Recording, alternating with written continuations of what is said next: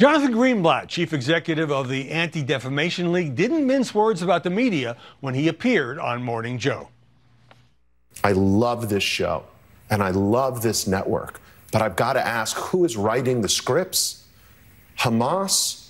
The people who did this, they are not fighters, Jonathan. They are not militants, and I'm looking right at the camera. They are terrorists. And joining us now from New York is the ADL's Jonathan Greenblatt. You really let MSNBC have it. Who's writing the scripts? Why? Well, look, this is a war, like you said, but it's not a war that Israel started. It's not a war with two equivalent sides.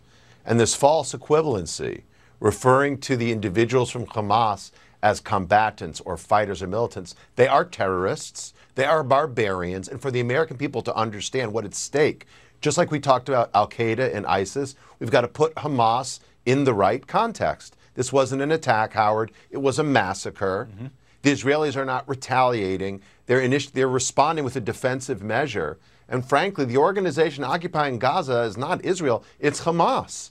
The Hamas is the most anti-Palestinian group in the world. It's a terror organization that's moved the Palestinian people farther from their national aspirations than any other organization in their history. And in many cases using them as human shields. Now, I've been surprised by some of the liberal rallies on the campuses of some of the nation's top schools and elsewhere, not just supporting the Palestinian people, but celebrating the brutal attacks on Israel of last weekend. Do you find that troubling? Yeah, look, I wouldn't call them liberal, I'd call them loathsome. Anyone who thinks that decolonization involves decapitation should have their own head examined, Howard. There's nothing progressive about Islamic fascism. There's nothing liberal about burning babies in their cribs. Rape is not resistance. So these large-scale rallies, these are essentially pro-Hamas demonstrations. Now, it's possible that some of the people involved might not realize it. It's possible that some of the people involved are showing up because they care, and I get that.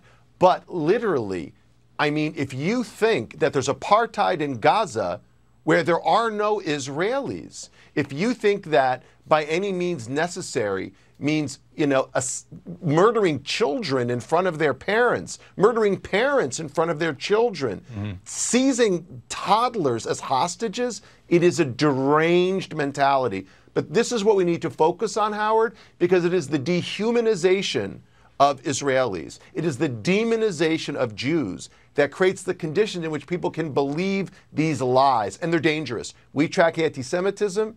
We've seen an explosion of anti-Semitic incidents. In the past week alone in America, Howard, we've had an increase of almost 300% reported incidents versus the same time last year. All right. I got to jump in here. That's indeed troubling. And I've also said every news organization should use the word terrorist. But there's no question that Hamas launched this war with a series of atrocities and massacres that shocked the world's conscience. But there is growing criticism, as you know, of Israel for not just the bombing, but for ordering 1 million Hamas civilians, Gaza civilians, to move from the north to the south. There are shortages there of food, of fuel. Many don't have shelter. Don't you worry that world opinion will turn against the Israelis? Well, I certainly worry about world opinion turning against the Israelis. And I certainly wish the Israelis didn't have to undertake such a massive exercise of force. But the truth is, Howard, this could end today. It could be stopped if the Hamas would give up the hostages and say they were going to put down their arms and work out a means to live in peace with Israel. The organization with the power to stop this is Hamas. This is Hamas's war. They started it. Hamas can finish it by returning the hostages. They can finish it by laying down their arms. So who's responsible for displacing these Palestinians? Hamas. Who's responsible for the pain and suffering in Gaza? Hamas. It started with Hamas, but it will be finished by Israel if Hamas doesn't do the right thing. All right. I've got a little more than a minute. Let me ask you this. If we are to grieve for the killing and wounding of innocent Israeli children and babies, as of course we should, yes, shouldn't we have the same sympathy for innocent children and babies in Gaza? We should have the same sympathy. Every life is a world. Every life taken is a world destroyed. Innocent Israelis were butchered last weekend. Innocent Palestinians certainly will suffer as well. But so then the question becomes, who's accountable for their suffering? Hamas. Who's responsible for the situation? Hamas. Who could end this thing today if they return the hostages and lay down their arms? Hamas. But what are the people of Gaza supposed to do? Hamas is a dictatorship with plenty of arms. They can't rise up and overthrow Hamas. That seems unrealistic.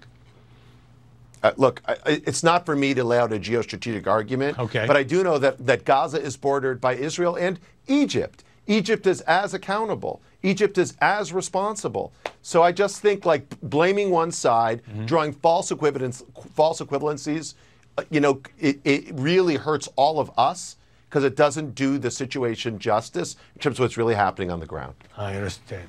Jonathan Greenblatt, we really appreciate the chance to talk to you.